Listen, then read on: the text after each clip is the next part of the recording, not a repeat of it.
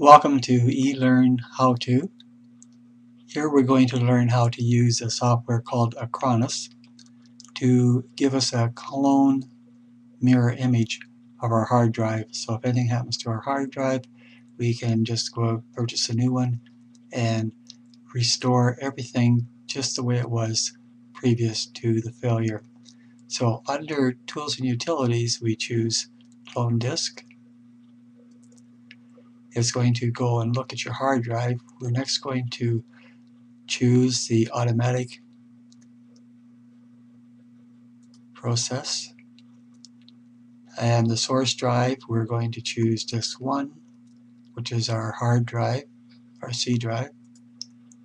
Next we're going to look at what destination disks are available, and on this machine there's 3 destinations available at this time, but there will only be one that we choose, which is in this case is a USB external drive.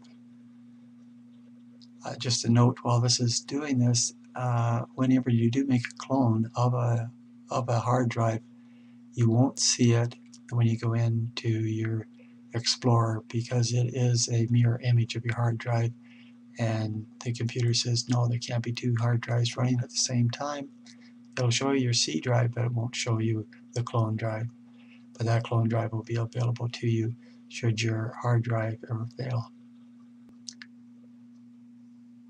And next we're going to choose disk number 3, which is our backup disk, and this is a USB external drive, so that we have everything backed up to an external drive. Should there be anything happen to our computer or cabinet, it's all going to be backed up externally. So then we choose next, and this step is really important. What will happen is whatever is on the external drive in this case is going to be completely overridden.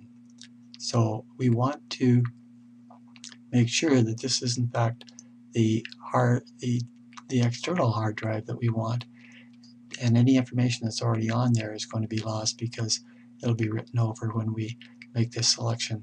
So thank you for this interest in this video, and lots of success with using Acronis to clone your hard drive disk.